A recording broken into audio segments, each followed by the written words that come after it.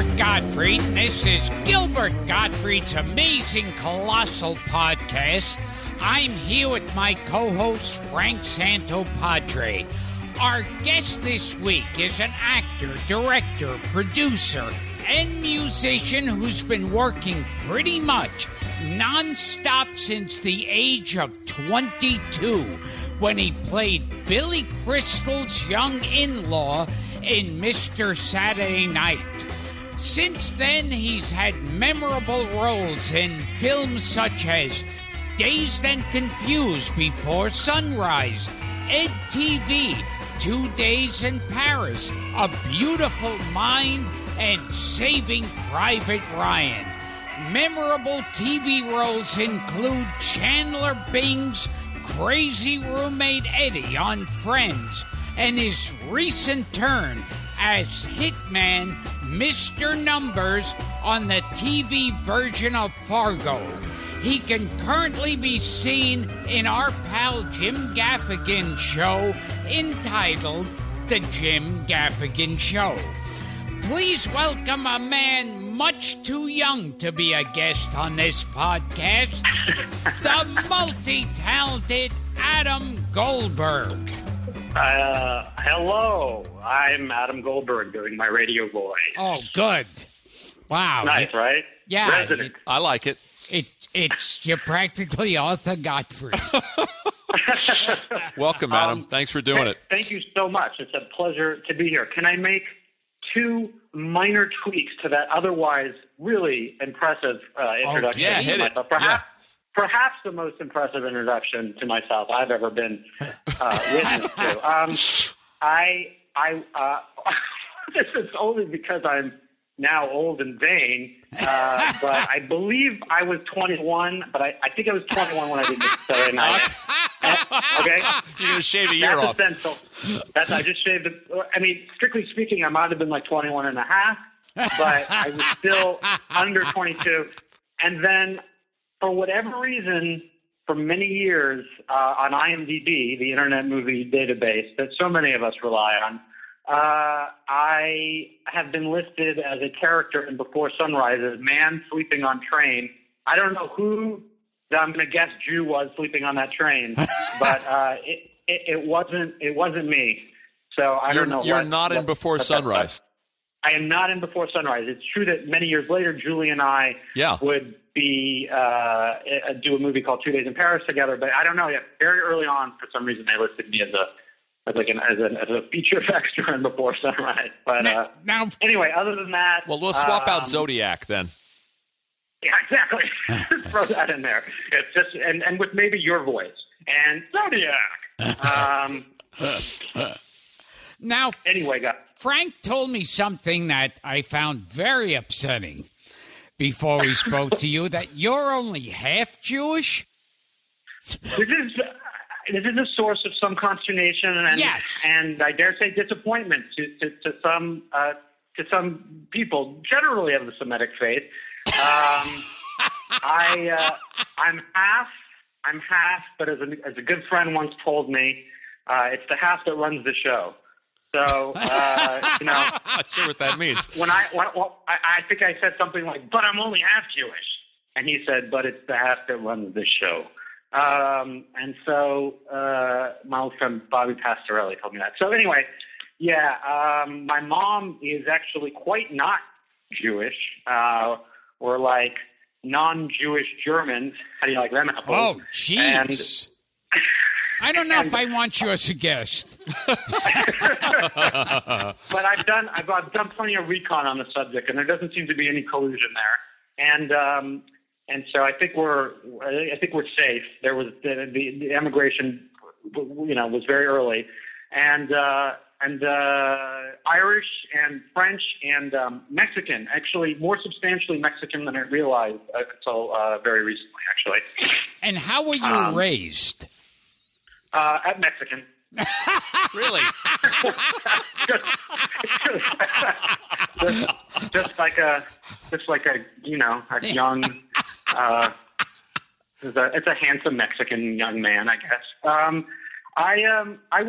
My mother disavowed her Catholicism by which she was raised pretty early on, I would guess, in her post-adolescent life.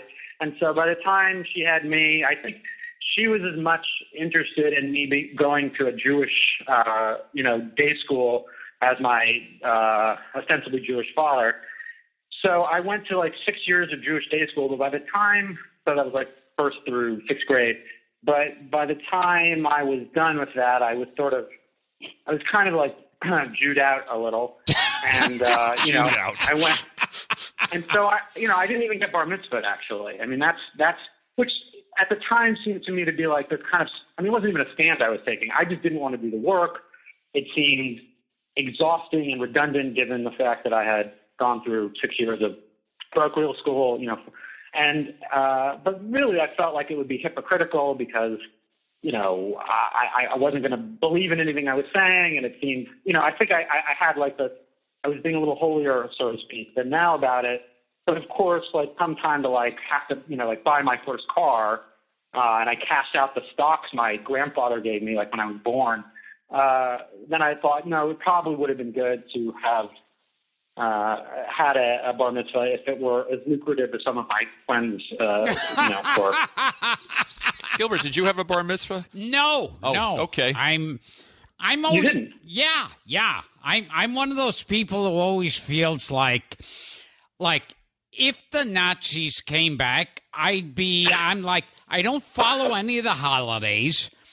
Right. I don't really follow the Jewish faith, but I consider it like if the Nazis were to come back, I'd be thrown in with all the other Jews, so I'm a Jew, and there's no way around it. I mean, should there be a major renaissance of that particular ideology? So the Hebrew Hammer himself is only half Jewish. No, I know. And also I had a bunch of tattoos, and I was like, it's way too hard to cover these up. I mean, people have complained about that, and we would rationalize it. Well, an Orthodox Jew also wouldn't do this and that, and he's a badass, and I don't know what kind of other rationalization. And one of your tattoos was a swastika. Yeah, it was a swastika. That one we covered up. We made it look like a whatever, an Anasazi. Now look, I'm pretty sure I had on maybe the entire cast of Dazed and Confused on an episode of USA Up All Night. Oh, is that where you think that we met? I'm wondering. Well, he remembers McConaughey. I remember McConaughey. And how can you forget McConaughey? He seemed like he didn't want... Yeah. You can forget me. I mean, the question, when would this have been? Oh, God. How many years Well, that was ago the movie's 93, right? So I can count to you. I can count on one, maybe finger, but definitely hand, the amount of press that I would have been involved in at that stage in my career. And I think it was like Film Threat magazine and Interview magazine did a piece like on the whole movie. So there's a little square, tiny yearbook picture type thing of me in that. And that's it. I mean, I don't, you know what I mean? There was no publicity. I mean, I don't remember doing anything for that. Yeah. McConaughey, though, pretty much when that movie was wrapped, was like on his way to like some version of stardom at that point. I mean, he was like, and I remember I met the guy. I was like, who's it? He's this is cute. I remember thinking, this is sweet. This guy's a bartender, and like, he's in the movie, and that's adorable. And then cut to like 3 months later, and he's like, we're visiting him in Malibu, where he's got his first place, and I don't know how many months later, but it was within that year or something. So I mean, clearly things were, he was already kind of working up to that next, echelon or whatever. I mean, there's just no version of me forgetting something like that. Yeah, I as I remember it, I don't think McConaughey wanted to appear on Up All Night.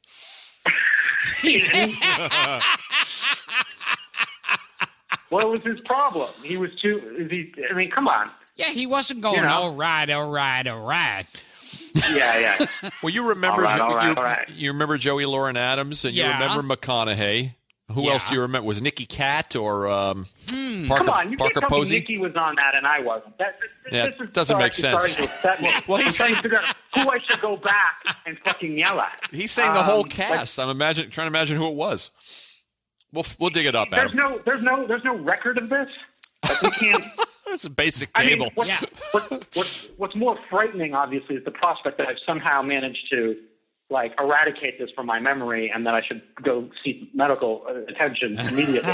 Because there's just no version of me forgetting anything, because everything was so fucking new to me and exciting, and there's just not a version of me doing something like that where I wouldn't remember or be totally titillated by it. So I don't know. Now, one thing that I want to ask the excitement level, when you found out you were going to be doing a Steven Spielberg film. Yes. Saving Private Ryan. What was that like? That experience?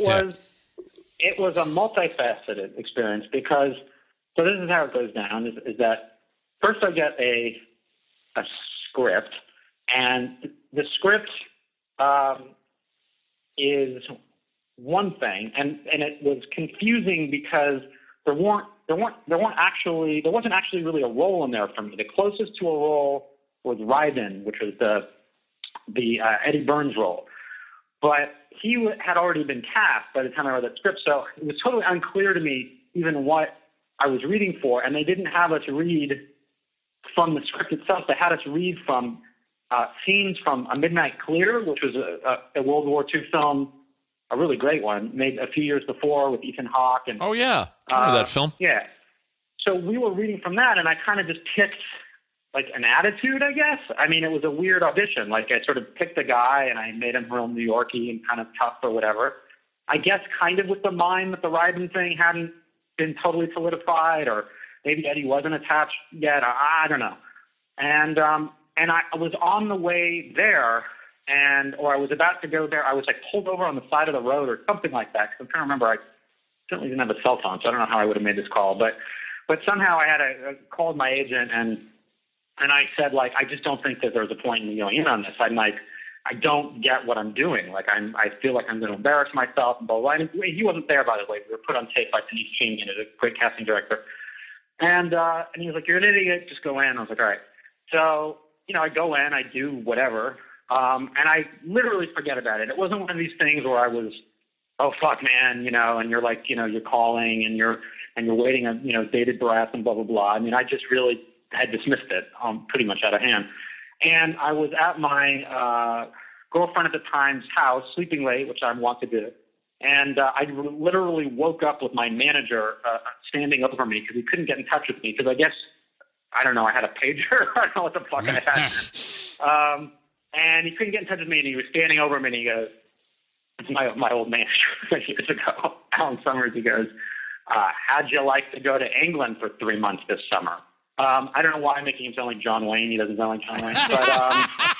But that's my best impression for some reason of Alan Summers. It's a better story that way. It's a better story. Yeah. So how'd you like to go to England this summer for 3 months? And I said, I probably said not really because I don't like traveling. You're a bad flyer. We should point that out. I'm a horrible flyer. And I'll tell you about the trip on the way to Saving Private Ryan. It was fucking one of the worst flights I've ever been on. But so anyway, I'm dragging this out. Basically, he explains to me that I'm in the movie, and I got very excited. But then I realized I didn't know what I was doing in the movie. And he goes, I don't know.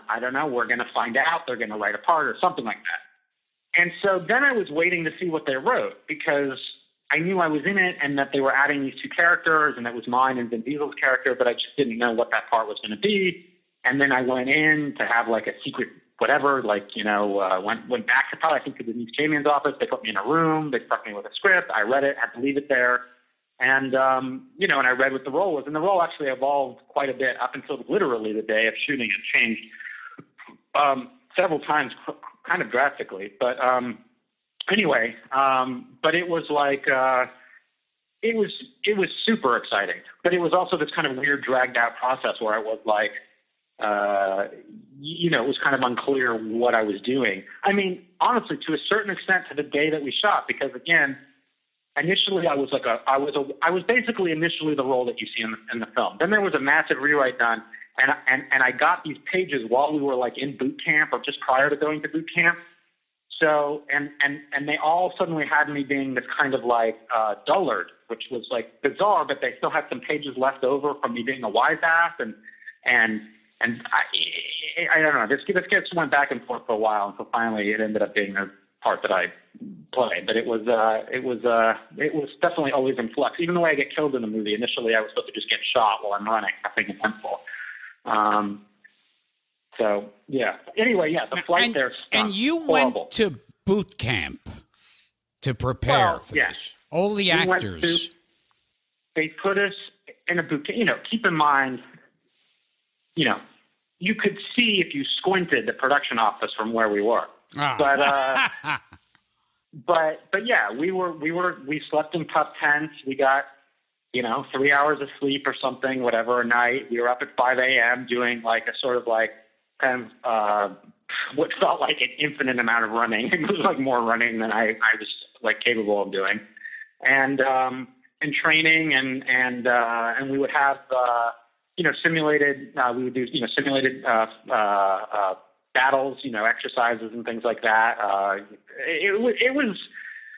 It was pretty intense, and it was not like anything I had ever experienced. I mean, I was like at the time not in awful shape. In fact, me and Giovanni Ribisi, who had been friends for years, prior to going to England, had taken boxing classes. We were going and getting boxing training, and because we thought, okay, that's a really rigorous, intense form of athletic training, and it's a lot of running, and it's blah blah blah, and we're going to have like we're going to have our lungs are going to just be like completely like immune to whatever it is that they sort of throw our way. And honestly, the first day, I think he and I were like two of the people. I think Sizemore was down first, and then like he and I were like bending over with our heads between our legs, trying to catch our breaths, and then at a certain point, towards the like last day or so, we all started to like freak out because we were going to start shooting. We were only given like a day between the boot camp and shooting, and we all just thought we were going to get sick and we couldn't take it anymore. So we went to Hanks and we said, is there any way we can negotiate our way out of this? And we basically struck some sort, because Hanks could have done this forever. I mean, he literally, ran circles around us. I think we negotiated down the boot camp from like 6 days to 5 days or something ridiculous. But it was still it was really intense, and it totally changed my whole. I mean, it worked. It's that, even that kind of little bit of indoctrination into that sort of mindset and that world and that sense of camaraderie and even a kind of an empathy or with military life that I never had. I always think I came out of that situation like changed. I mean, yeah, to a certain extent the film, but really that initial experience. And it was shot, we should point out, Adam, that it wasn't shot in Normandy. It was shot in Ireland and the UK. That's correct. The D-Day sequence was shot in Ireland, and the rest of it was shot outside of London. And so tell us a little bit about the bad flight. And if I have my research correct, there was something about you had just finished watching every airport movie. Oh no! Well, no, that's a recent flight. Okay, I got them mixed up. Yeah, no, I mean every flight's a bad flight for me. I mean it's a matter of degrees, right? And it's a matter of the efficacy of the Ativan alcohol content. I feel you, man. I don't like to fly either. Yeah, so no, it was just a really, really bumpy flight. It's the kind where people were like looking at each other, and I can't remember if I grabbed the person next to me or not. It was a really bad. So was the flight on to Austin on Dazed and Confused. I mean, I don't know what the story is here. It's never great flying into Austin, but there was like, I don't know, maybe half the cast roughly, or at least a bunch of the LA cast were on the flight I was on to Austin. And we all were like screaming literally during the descent because the plane was being like struck by lightning. Oh God. And I was like, is this going to be like, I mean, it couldn't quite be the Big Bopper Richie Valens, Buddy Holly flight, Right. because nobody would have given a shit. But it would have been like, oh, remember that plane that carried the initial cast members of the guys that were first cast in Dazed and Confused, that they had to replace? It would have been that flight. The guys that weren't Matthew McConaughey. Yeah, right. Well, no, Matthew didn't have to go anywhere because he was like, hey man, I live right down the street, man. They come by after the shoot, and we have $3 beers tonight. Now, what do you remember about Spielberg? Anything in particular? His methods of directing you? He was like, I mean, there was this thing where it was impossible to track for me anyway, what he was doing technically as a filmmaker, which I was interested in because so much of what he did in that movie, from my understanding anyway, was like inside his head. He didn't have storyboards. I don't think. I mean, I'm sure it's probably Googleable, but I remember he had just done Amistad, and he talked about how he shot that in this very sort of regimented way, and how he wanted to shoot this in a much more, spontaneous way, in an almost sort of cinema verite way. He had us actually improvise an entire scene, which I think got cut in its entirety from the movie, but he had us improvise an entire scene where all of us in character talk spoken to a tape recorder, and we're talking about death, about dying, and in character. And that scene was transcribed to some degree, or that transcript was transcribed into a scene in the film that we shot and that again was later cut out. But he was like really reliant upon actor input. I mean, I think part of the rationale behind the casting at the time, which people would describe as like indie film casting, I guess, was that he was using actors in a very collaborative sort of way, and very different than he had on some of the other sort of big famous films that he's done. But he was he was also very like if he disagreed with you, he'd let you know. And I would we argued about how much I should curse, because I was cursing a lot, and there was a lot of sort of back and forth about how much and how little these guys back then used the word fuck. I remember that was the one time I'm not going to say we butted heads. In fact, we had a really terrific relationship, and he was super helpful later on. I had my first movie, Scotch and Milk, that I had written and directed prior to that, and he watched that movie, and he got me involved with DreamWorks' post-production to help me finish the film and all this other stuff. But yeah, I remember we sort of butted heads about how much I should say fuck. But he was like super. He would eat lunch with us. He was. I think it was really important for him to be as integrated into sort of our world as possible. I mean, I think he really wanted us all to feel like kind of a family, which I think we did. Was there a crying scene, Adam, that you had some problem with or difficulty? Oh, right. So one day, I mean, again, there's so many elements of this film which were so spontaneous or not, at least, scripted necessarily. And so, yeah, I'm supposed to find this Shabbat Holocutter thing in the beginning of the film right after the D-Day sequence. And so one day we're at lunch, and I think I'm like going to get like my potatoes and like more potatoes because we're in Ireland. And he says like, okay, when you find the Shabbat Holocutter today, cry. And I was like, okay. And I just started flashing through every Spielberg movie I'd ever seen. Like I started flashing through Drew Barrymore's Tears, and like E.T. or Henry Thomas or whatever. Do you know what I mean? Mm-hmm. Like all the good Spielberg tears. And I was like, I just can't deliver this. I mean, there's just no way I can do it. I mean, it's like being asked to. I mean, if he had said, okay, so when you find the Shabbat Holocutter, get an erection and fuck Sizemore. It would have been the same thing.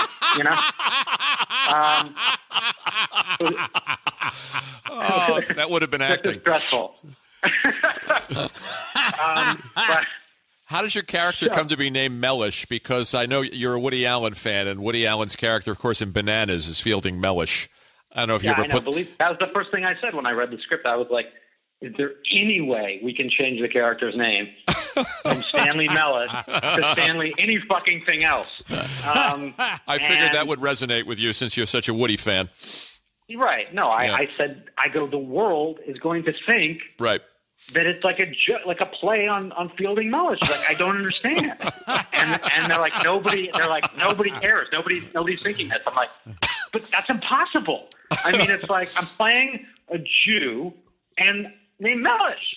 Like, how is that not Fielding Mellish? I mean, you're picking at a scab here. Yeah. I mean, I don't know what to tell you.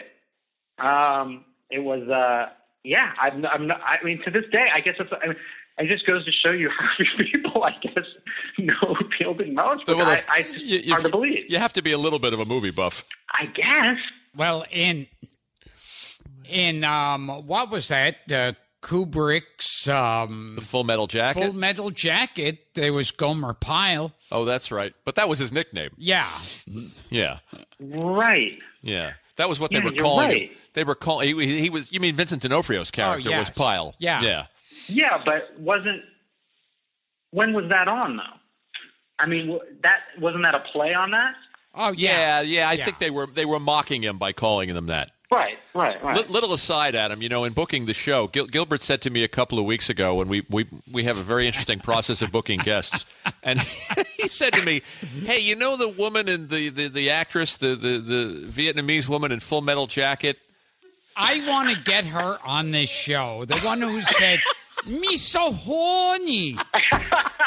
Because I think me so horny, me rub you wrong time is as prominent. It is. It's iconic. Yeah. Yeah. It's like as big as this is the beginning of a beautiful friendship or we're not in Kansas anymore. Right. What are we going to talk to her for the rest of the hour about? Oh, we'll talk to her for about a minute if she even speaks English. I don't know if she speaks English. I mean, these are the requests you I might get. Find out it could be a fascinating story. What if she? I mean, you never know what you're going to unearth. Maybe she's like celeb that's incredibly like rich, fascinating. Like has nothing to do with that film. And you're making news. I think you got to find her. Or it probably maybe won't she be that. Yeah. Maybe she really is a hooker now. I mean, for all I know. I mean, it's possible that also she's so horny and that's sort of a win-win, for everybody. Well, then I definitely want her on the show. But it's a challenge. That is a great. Yeah, that's during these boots are made for walking is playing, right? It's not the. Yeah. Oh yes. Now Tom Hanks' name in Saving Private Ryan was Rufus T. Firefly. Now get out of here now. but he managed to get that changed for some reason. I don't know. He had more pull than I did. Now you're a movie buff, Adam, and I've researched and listened to a couple of interviews with you, and you're talking about other movies. Yeah. And since we're talking about Woody, you grew up. Well, by Woody we mean getting a hard on. Fucking Tom Sizemore. Well, you're talking about Woody Herman. Yeah, Woody Herman, right. Woody Woodbury. I'm sorry, Woody Guthrie. Yeah. I heard you say, and I was telling Gilbert, that you were watching Hannah and her sisters. You had an anxiety attack when the character has his anxiety attack. I had an anxiety attack watching Woody Allen have an anxiety attack. I mean, I don't actually know that it concurred with the scene or scenes in Hannah and her sisters. I don't know if it was like a total sort of mirror image that was taking place, but yes, I was about to say I used to have really bad anxiety problems. I mean, I still do. But I had, sort of developed them acutely when I was 13, when I was 13. And so this was, I guess, when I was 15 years old, went to go see Hannah and her sisters, and I, every once in a while, would get these kind of panic attacks in any kind of closed space or pretty much any place that felt like an unleavable situation. Like going to see a play was the worst. because, you can walk out of a movie and sort of embarrass yourself in front of your friends or whatever, but, you walk out of a play and, you get the guys on stage, like, to be, what the fuck, so, yeah, I just had I had to leave. Hey, getting back to something we were discussing before, this just came into my head. Donald Sutherland's name. Can't wait to see where you're going with this. Yes. Donald Sutherland's name in Day of the Locust was Homer Simpson. That's right. Shit, you're right. Of course it is. He's humoring you, Gilbert. It's a movie worth seeing if you've never seen it, Adam. What's that? Oh, I've seen it and I've read it. Homer Simpson, right? Yeah, no. Yes. I very pretentiously refer to Day of the Locust in my first movie, the one I was just referring to, Scotch and Milk. Oh, really? She mentioned, I'm like a big, that's not a noir per se, but a big, sort of LA of that era. Yeah. John Schlesinger, right? John Schlesinger direct that? I think he did. Because I always think it's one of the few instances where I think so. I'm really not that literate. I own a lot of books. I've read very few of the ones that I own. They impress people. Now they're like in my baby's room, so he appears extremely literate. But Day of the Locust is one of those where I actually remember the book better than I do the film. But was that John Schlesinger? I believe it was. Yeah. Well, our crack research team, comprised of Gilbert's wife, is now looking it up. And Alta Vista. Burgess Meredith, who's that? William Atherton. Oh, yes. That's right. Karen Black. Yeah. Yeah. Now, I remember the ending well. Well, you're a filmmaker yourself. I mean, what kind of films did you watch growing up in L.A.? I mean, you were a latchkey kid, and I saw you, John Schlesinger. There you go. Hey, I feel good about myself. Now, I feel really horrible about myself. You made your guest feel horrible. I mean, he started out feeling horrible, but now it's like, oh God, he couldn't even get the fucking Schlesinger reference. Fuck me. Tell Gilbert about acting out scenes from. He found this fascinating that you acted out scenes from Robbie Benson's movie One on One when you were a kid. Can you do a scene from One on One? From One on One, please. I think that. I don't remember. We do deep research, Adam. I would watch. I know you went deep. I would like to watch One on One now just to see if it jogged anything from my adolescence. But yeah, I had just seen Rocky in the theater, and then I saw One on One on Z Channel. You guys know Z Channel? Oh yeah. Z Channel was this amazing cable station. Right. Oh my God, I remember. Thought of it in years. Yeah. Okay, now do a scene from Rocky, please. The scene that I did. Okay. The scene that I did for my father when he came to pick me up one weekend from my mother's house was when he eats the raw egg. I don't even know where the one-on-one thing was. I think it was I'm a basketball player, but I'm eating a raw egg. That was how I fused it. Keep in mind, I'm 7 years old here, right? And so I did an orange juice thing instead of the egg, which I thought was pretty clever. And it was just me getting ready to go out, and that was the scene. It's what I would later learn. It's actually sort of an acting class thing where you create a moment or some shit. You know what I mean? But I don't know what made it have anything to do with that Robbie Benson film, other than the fact that I probably prefaced it by saying, "And I'm a basketball player" or something. But yeah, I was. Then I saw them do Macbeth at the Jewish Community Center, and so I came home that night, made my mother's boyfriend, and and myself reenact some sort of sword fight scene for my father, which I'm sure, if you just think of the Oedipal implications alone, and then you throw in, just my father having to purchase a ticket in order to watch this, his not very long at that point ex-wife, have sword fight with this kind of strapping blonde guy who was her ex or her boyfriend at the time. The whole scene is just it's unsavory. Well, your mother was a therapist. I mean, we should point out that you had no connection to the business at all. No. She wasn't a therapist at the time. I see. She later became a therapist. But no. I mean, except for the fact that in fact, he was like her boyfriend at the time was I believe he was like a music agent. But no, my father was in the wholesale food business. He had a business that he recently finally retired from called Goldberg and Colossal Foods. And my mother kind of did a bunch of things after my parents split up, and then when she was, I think, like 40, went back to school, or maybe in her late 30s went back to school. And anyway, now she's been a therapist for 25 years or whatever. Now, can you yell out at least, "Yo, Adrian"?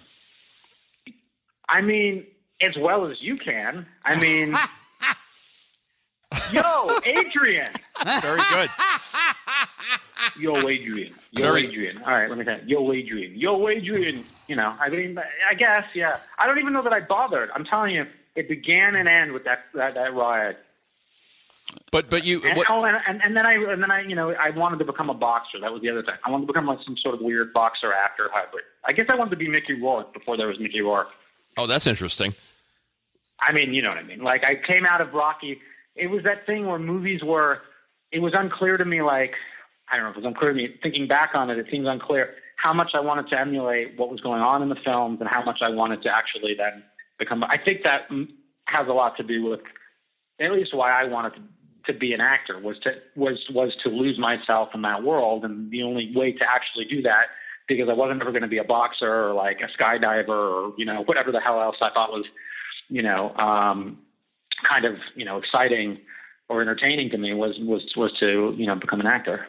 You started taking acting lessons, acting classes? I mean, yeah. I mean, I did I did plays in school, and I took acting classes from the time I was about 14 on, outside of school. I went to acting class. Now, what do you think was the dumbest and most pretentious shit you ever heard in an acting class?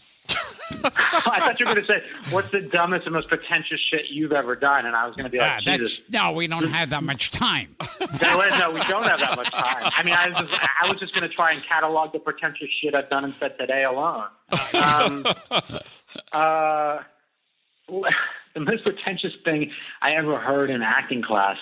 I mean, I don't know. I honestly, a lot of that whole period of my life. I actually stopped going to acting class.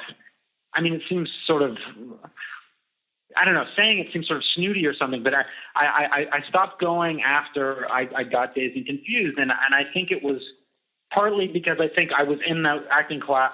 Basically, I came home from a year at college, got had what I like to refer to as a nervous breakdown. Was it strictly speaking one? I don't know. It sounds much better just to say I had a nervous breakdown at college. I came home. My girlfriend, who was like my first girlfriend, dumped me. I was abjectly miserable, and I said, I'm going to join an acting class, and I'm going to get an agent, and I'm going to get a girlfriend. And that's basically what I did. Nice recovery. And so, yeah, I like that. That's my recovery program. So, coincidentally, the guy who screened the actors for the class left to become an agent. His name is Stephen Levy. He was my agent and the agent of many guys Mike Rappaport, and started with a bunch of us when we, had done nothing. So he began to represent me, probably a year or so after that. Again, I had been in kiddie acting classes when I was 14 and 15 and 16, but, this was whatever, the kind of real deal thing. And then, I think there was, part of me was doing it in order to try and find a way into the sort of business end of things a little bit, as much as I actually wanted to do the work. But I've always had an ambivalent relationship with acting. So, I heard you say you feel bizarre when you're acting. I don't know exactly. I mean, is that true? I don't know what that was. I would have to know the context of that statement. Okay. But I don't. You'd have to give me a little bit more, because I mean, already in this podcast alone, I've said 1,000 things. I probably won't remember. But can I tell you something? I think every single guest we've had on this show has called us the next morning saying, "Can you cut out that part where it's talking about course. this and that part?" Of course. No, sometimes we do it. No. Yes.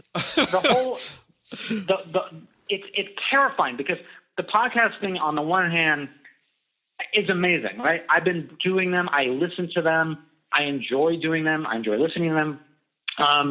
But it's terrifying because it's like, first of all, you do like a radio interview, let's say. For years, right, you do the radio. I mean, you still do them, right? 15 minutes, 5 minutes, whatever. Or you do an interview with something that, somebody that's going to go to print, or even a televised interview, whatever. And it's, they're so severely edited. Now, of course, podcasts are to a degree, but there is this feeling, obviously, of you losing sense of like time and space and and it's I mean, everything I'm saying right now is being said in a kind of unselfconscious way, which is terrifying. So I'm sure I'm going to wake up. Well, now that we're talking about it, I'm insanely self-conscious about it. But I'm sure I'm going to wake up tomorrow like I fucked a relative or something. It happens all the time. That actually was my next question. I can't answer you that on the record. We can talk offline about it. Could we ask about some of your other roles? Just some random questions. Of course. Maybe these will be answers you won't regret. Wait, even more important, you're going out with Julie Delpy? That's what he really wants to talk about. Delpy. What'd you call her? Delpy. But one of the few Delpy with a P. Delpy. I know, but that's one of my few. That's one of my Freudian pleasures is when her name is mispronounced. Yeah.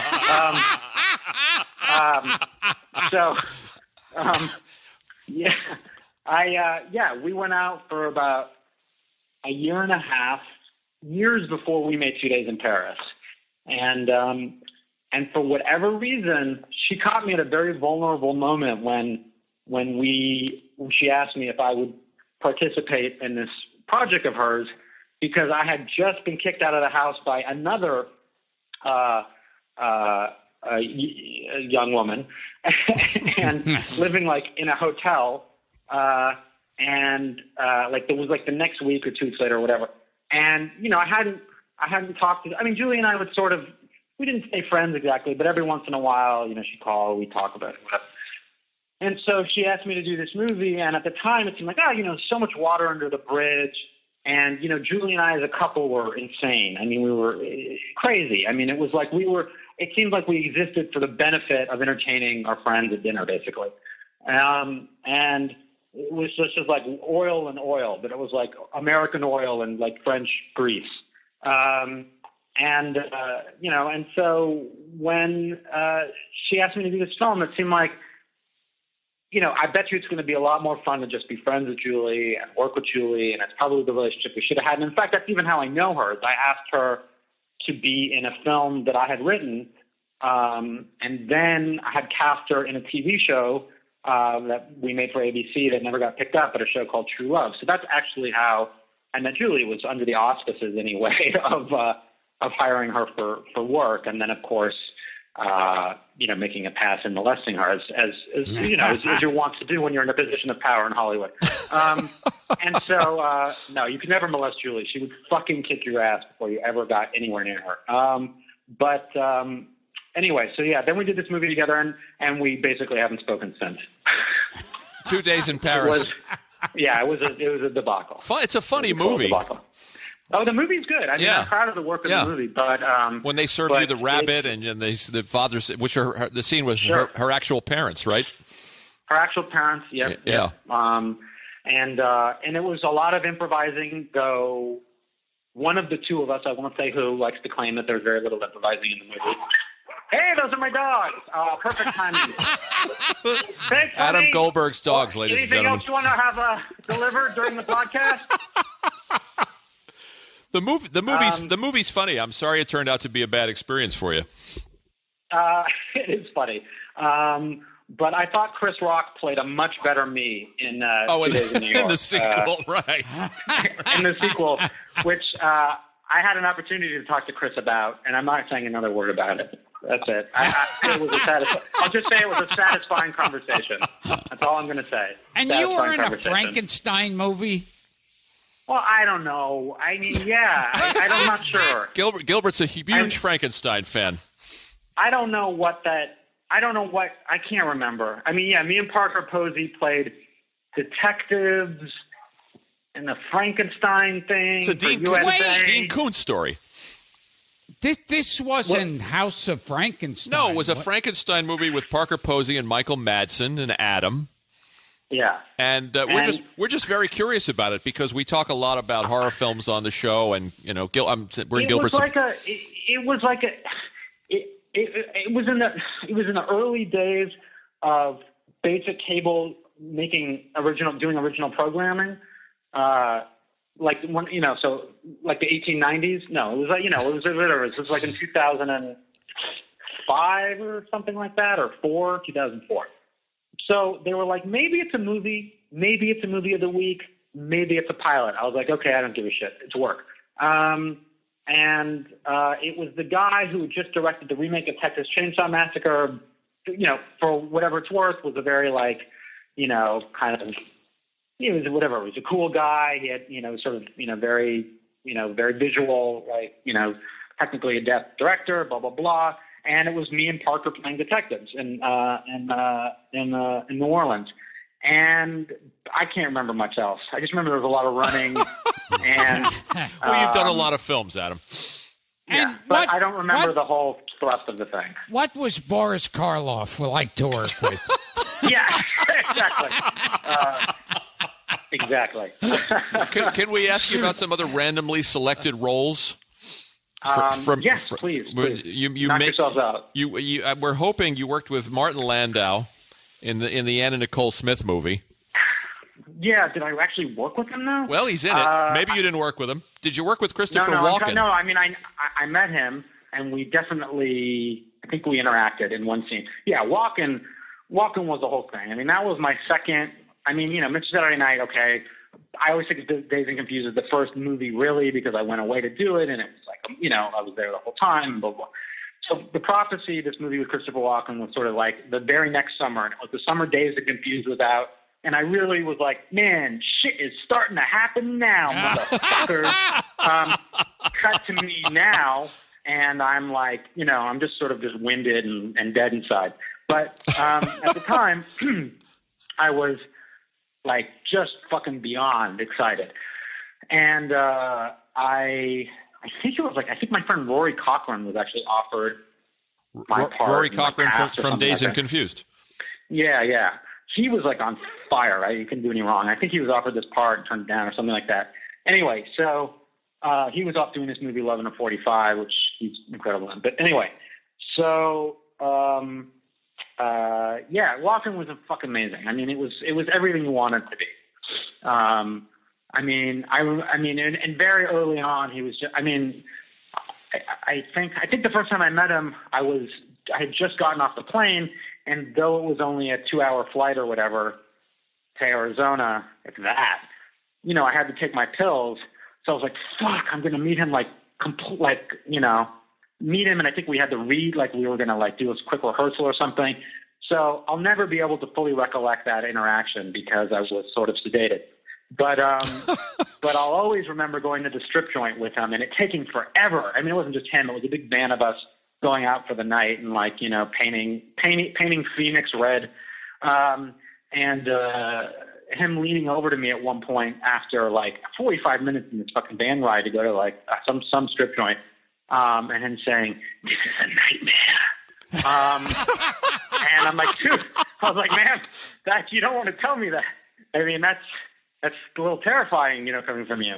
But yeah, no, we got along very well, and he was always snacking.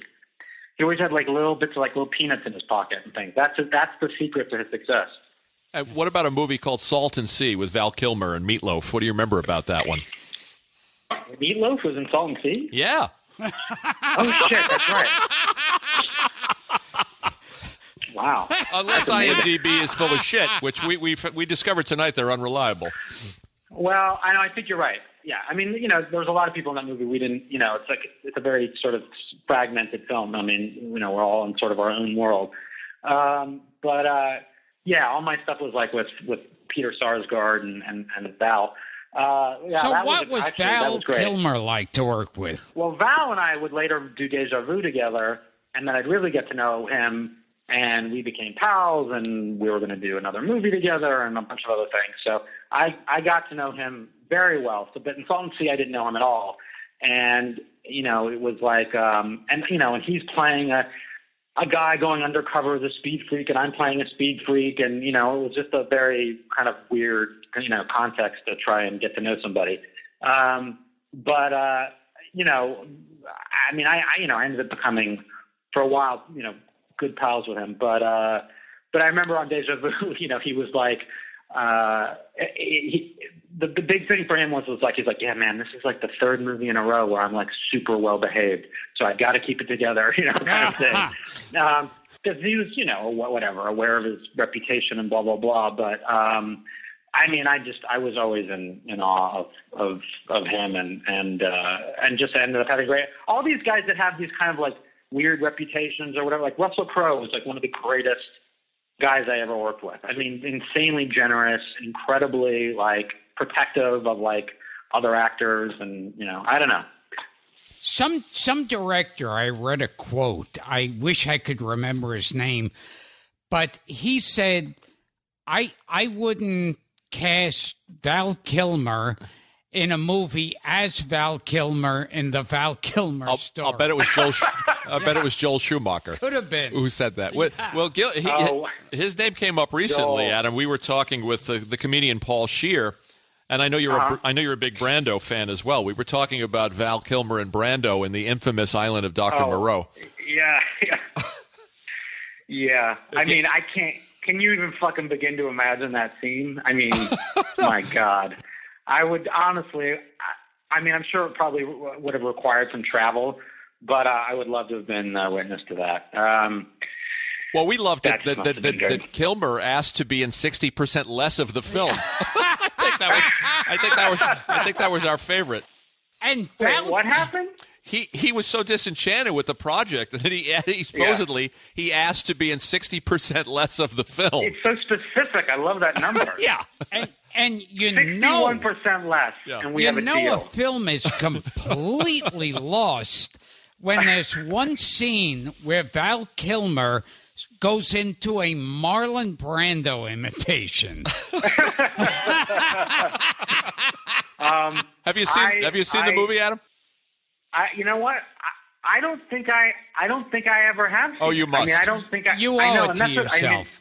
I know. I don't think I ever could do it even as like a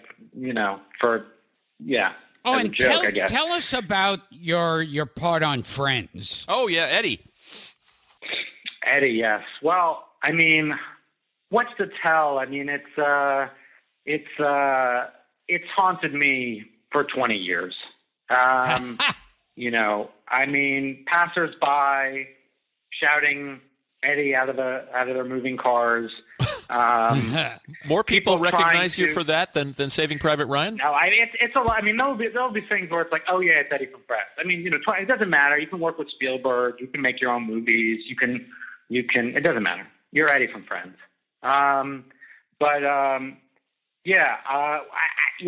It was actually really fun, I guess. And there's not much to tell, except that I did try and turn it down.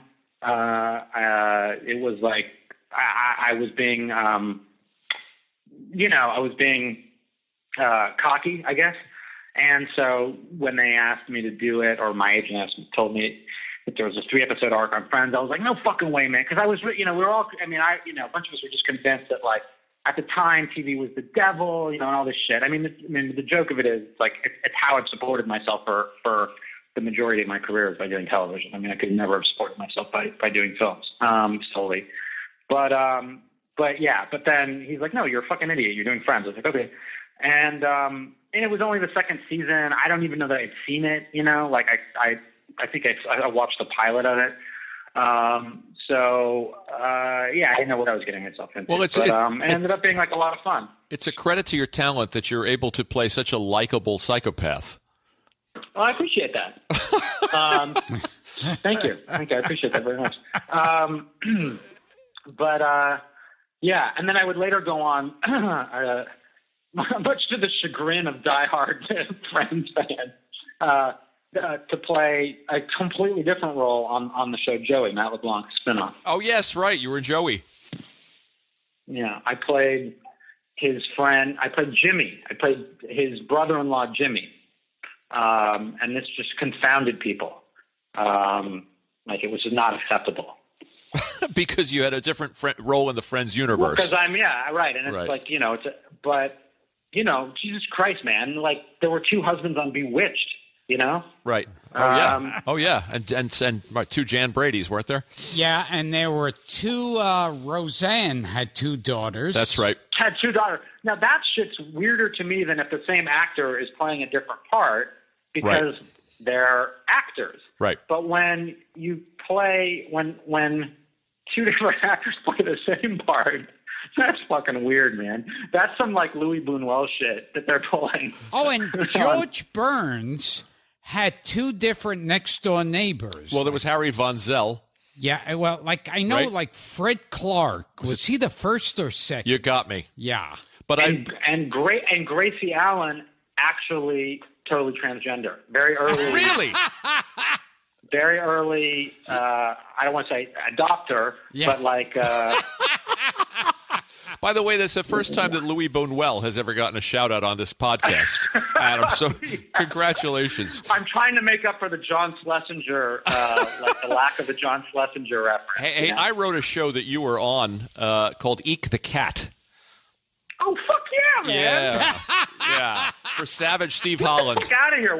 How long have you been waiting? Well, you've just been holding that in your back pocket the whole time? I buried the lead. I got it sitting here on a card. Buried the lead big time, dude. Yeah. I did it. I wrote an episode you weren't in, actually, but you did 18 of them. I did 1. No, I did. You did a shitload. I did 1 of those. You did 1? They have again. IMDb again has you down for 18 episodes. No, then I want some fucking money, man, because that was certainly one of the impetus is for playing a bird was to get paid. Who did you play? I did it 18 times. I played a bird. I can't remember much else. Well, you and Gilbert have that in common. Yes. Played a bird, and then I played a bird. I played 2 dogs, and that's it. I think in terms of my animal farm, my stable. Can we ask you about the Hebrew Hammer? You certainly can. Directed by my cock? Yeah. You want to ask about my dick? Ask away, brother. We deal in euphemisms here. Our friend Jonathan Kesselman made that film, so we're going to give a shout out to Jonathan. Yeah, man. Very funny. Yeah, I love that film. Yeah, very funny. It's how do you describe it? I mean, for people that haven't seen it, it's a spoof of blaxploitation. Well, we used to say, or John used to say, John aptly coined this term Juiceploitation film. And it took its initial sort of cue from blaxploitation films like Shaft. So we used to just sort of say, for the sake of brevity, I was basically the Jewish Shaft. I mean, it ends up sort of lampooning other types of films and genres and things like that. But basically, I'm a Jewish badass Shaft guy who, is a private dick. I think, what is the phrase? I can't remember. Circumcised something dick. Right. You're saving Hanukkah from Andy Dick from Santa's Son. Right. I save Hanukkah from a nefarious Andy Dick who plays Santa Claus. What I love is that Melvin Van Peebles shows up. Fuck yeah, man! That was so cool. Mario, his son is in it. We play, we're sort of partners in the thing or whatever. I go and pick him up and ask and enlist him to help me, and he's, so he and I are kind of go off and embark on this adventure together, whatever. But Yeah, his dad shows up for this cameo outside of the skinhead bar scene. Yeah. And, that's just bad. That guy is a cool motherfucker, man. Well, he's like Gilbert the and I real deal. we were talking about Sweetback's Badass Song. Yeah. And just the whole history of that and how he couldn't get any studio to make that movie. And I found in I wonder why. I wonder why. I found in my research that Bill Cosby gave him $60,000 to finish the film. To make the film. There is a lot of fucking in it. I mean, I don't know. It would make a good double. It would actually make a good double feature with Pootie Tang.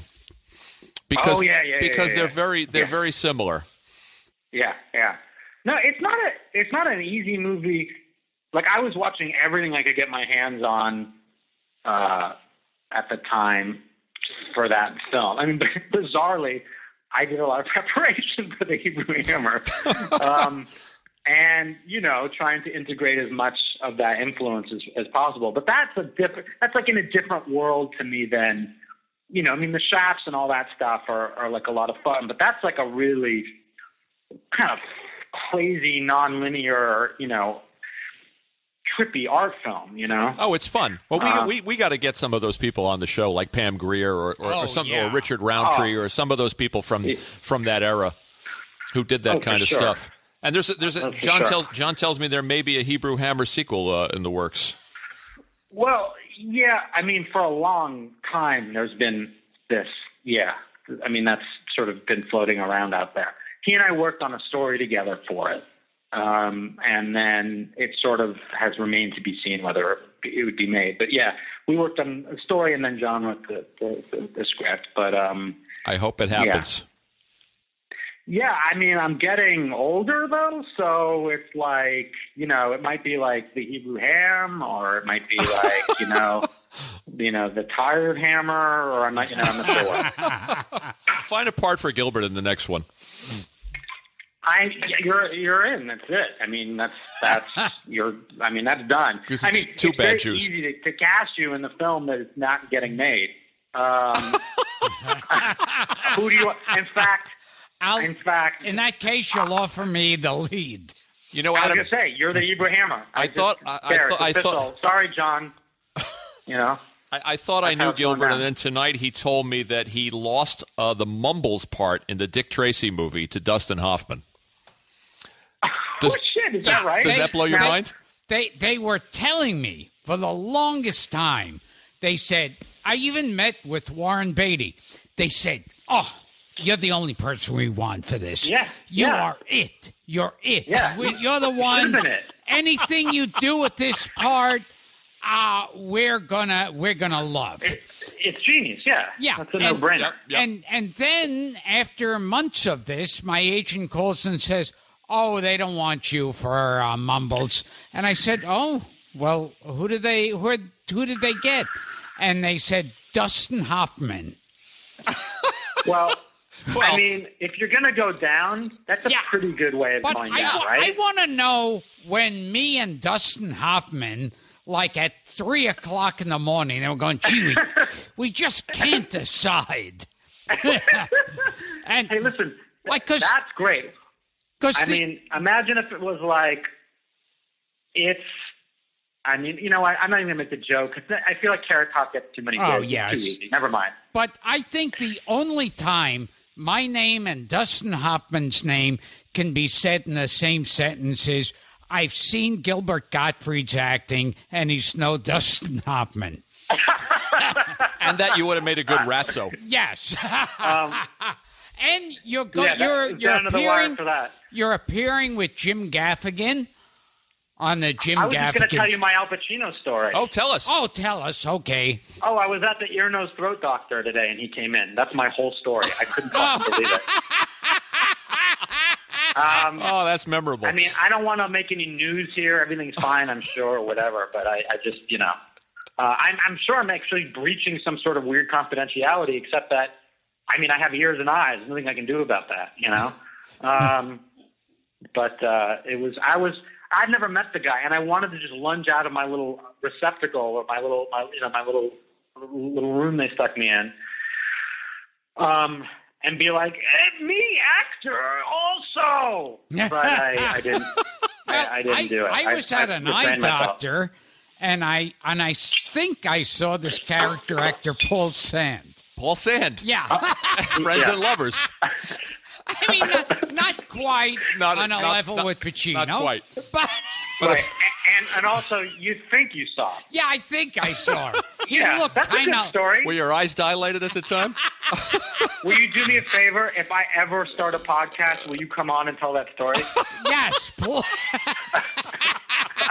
That's the way that's what's kept me in the business. Is my Paul Sand story. Tell us about the Gaffigan show, Adam. The Gaffigan show. I love to laugh again with Gaffigan.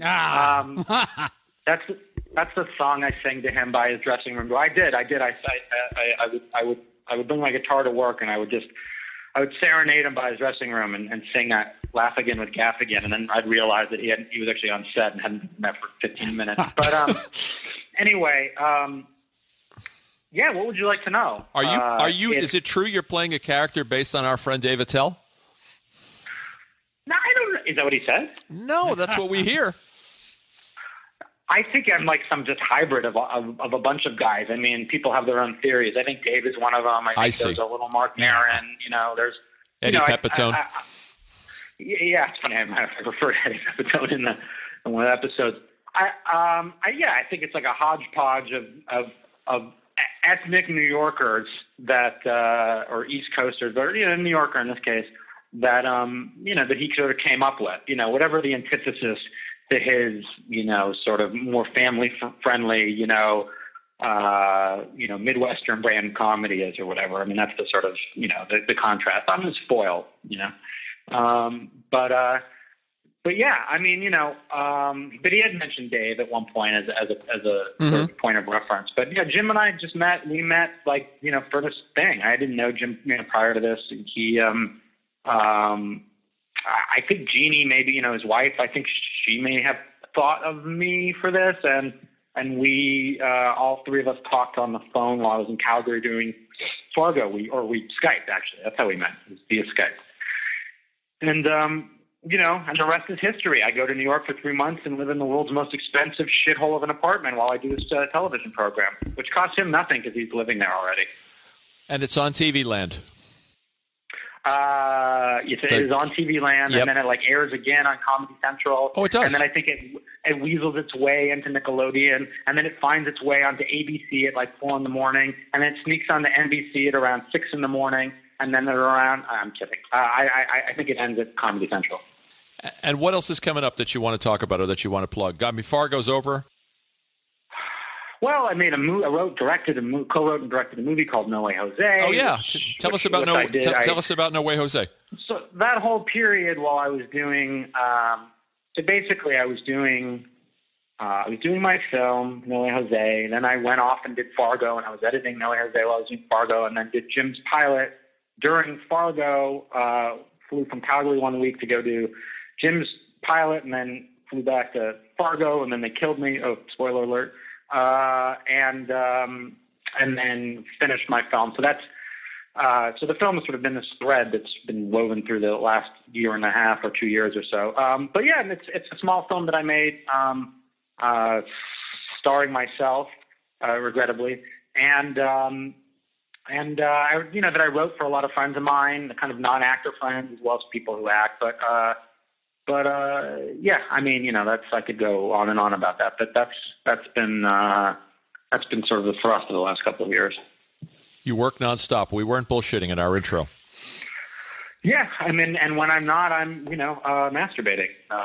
So there's something that's being. So I'm always. Well, you and Gilbert have that in common as well. Yeah. So. Yeah. Always busy. Always stay busy. And I always say is, if you're not. If you're an actor, you're an artist, a musician, whatever it is, something make sure you have hobbies. Make sure that you keep yourself occupied another way. Now, when you were on Friends, did you ever masturbate about Jennifer Aniston? I don't know that I did there on the set.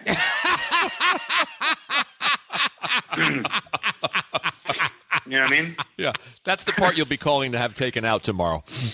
Adam. That's the one. We nailed it. We got it in under the wire. Yeah. Anyway,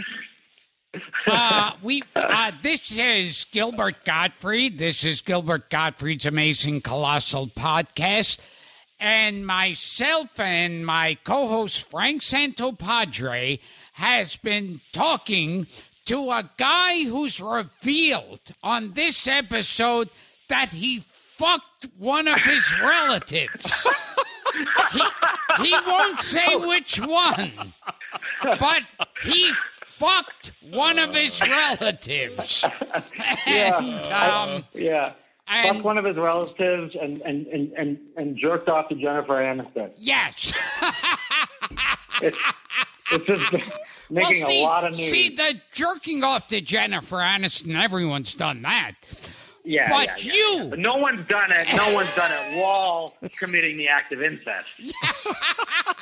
So what you're saying is, while you were fucking one of your relatives to keep your erection going, you were imagining it was Jennifer Aniston. Jennifer Aniston. And I think, honestly, that's the kind of relatable stuff that I'm just constantly delivering. So you were fucking your Uncle Morris. And Uncle Morris. Yeah. And thinking about Jennifer Aniston. Yeah, I was fucking my Uncle Mellish. Mellish. It's a Mellish callback.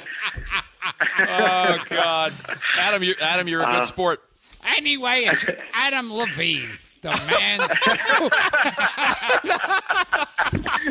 Oh God, that's good. Yeah. Now Adam Levine will never do the show. Yeah. But see, the difference. All right. The difference is Adam Levine, to the best of our knowledge, never fucked one of his relatives. No, not to the best of our knowledge. But I think it's safe. I think it's safe to put it out there in the ether that he probably has. But Adam half-Jew Goldberg. For a guy named Goldberg to be half a Jew. I know. It's wrong. It's a conundrum. What about Whoopi Goldberg? Not Jewish at all. Oh, yeah. Adam, thanks so much for putting up with us, buddy. Adam Thank you, Goldberg. guys. And when you're when you're in New York, let's do it again. Let's do it for real, in person, and I'll have probably a representative call you guys in the morning to make Don't even wait till morning. I'm going to compile a list when I get off the phone tonight. Okay, Would you like to plug your next family get-together? Plug being the operative word. Thanks, Adam. Thank you. All right, guys. Bye, buddy. Adam Have a good Goldberg. Bye-bye.